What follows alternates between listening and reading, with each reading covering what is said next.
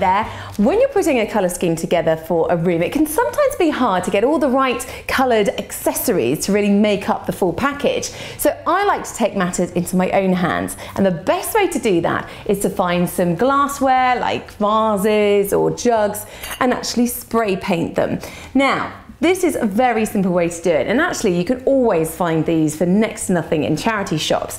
So I have been experimenting with a few different glass paints so that I can tell you which ones work the best. I actually tried out 3 different kinds of glass paint recently, and I definitely found one was the winner for me. So first of all, this is from Marabou, and this one was a slightly cheaper glass paint, and you could tell really it's a brush on one and really did show the brush marks. The only thing I would say is maybe that could be an effect you could go for, and it's very easy to use as well.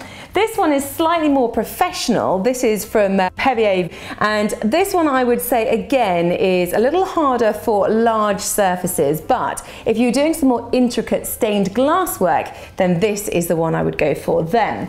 But the one for doing vases and bottles and larger areas, I would say the Rust-Oleum stained glass spray is definitely the easiest one. Now you do want to cover your surface that you're going to be working on because it gets absolutely everywhere, including on my camera. And you also want to make sure that you have got your face covered if you're going to be doing a lot of this, that you have a window open and probably no kids and animals around. So just a couple of tips to really make the most of that stained glass spray.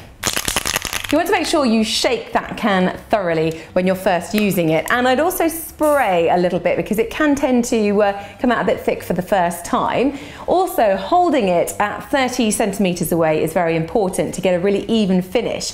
However, I did experiment, and if you go slightly closer and you want to have an effect where it actually kind of runs down the glass, which looks quite cool, then you can go for that as well. But for now, we're going to go for a much more even sort of finish. So all you need to do is keep turning it around as you're going, and don't expect to get a really good finish on the first spray.